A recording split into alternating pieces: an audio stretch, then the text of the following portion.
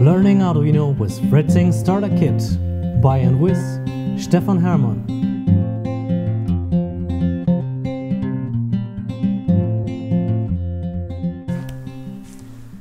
Before we can start, we have to discuss some basics. For example, what is electrical energy?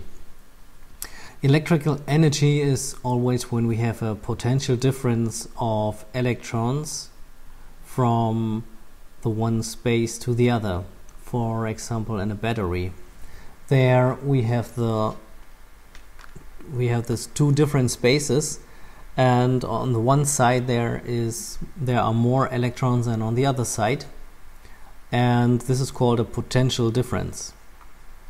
The potential difference influences the speed of the electrons. If we would connect the two spaces with a conductor, for example a wire, then the electrons will try to balance themselves from the one side to the other, and this potential difference defines the speed of the electrons. So the higher the potential difference is, the faster the electrons will be, and this is what we call the voltage.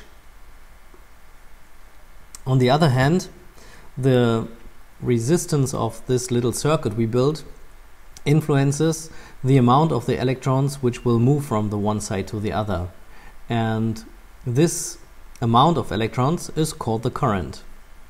The electrical power, and this is actually what is interesting for us, is a voltage by the current. This little display will show the power in our circuit. So we have an average amount of electrons and we have an average speed of electrons. So the voltage and the current is in a medium level. Power, again, is voltage by current.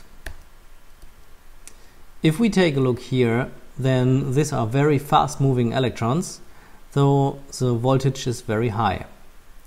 On the other hand, the current is very low because there are only a few electrons on their way. What would mean voltage by current, the power is equal to the first example. In the second example, we have a high current. There are a lot of electrons on their way, but they are very slow, so the voltage is low. Again, the power is equal to the first two examples. That's easy, isn't it? Right, so now we can discuss a circuit. This here is a circuit. We have a battery, what is our power source. We have a button over here which can close the circuit, and we have a light. In that case it is an LED. Okay, so our current goes from the plus to the minus, and this is the direction. Some components, by the way, have to be placed in the right direction, like the LED. This little schematic symbol shows the direction with this little arrow here. We can arrange electrical components in different ways, for example in a series circuit, which is even called a voltage dividing circuit. It's called voltage dividing because each parts, if they have the same inner resistor, will get the same voltage. So if our circuit has 6 volt, then they share the 6 volt, so that each LED will get 2 volts. The current in this kind of circuit is everywhere equal. The other example, or the other possibility for us, is a parallel circuit. In a parallel circuit, the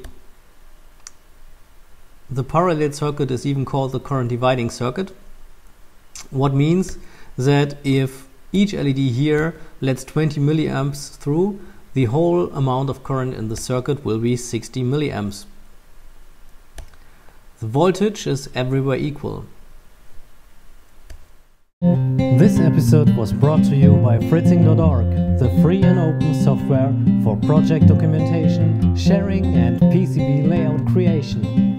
Check out our PCB fabrication service Fritzing Fab.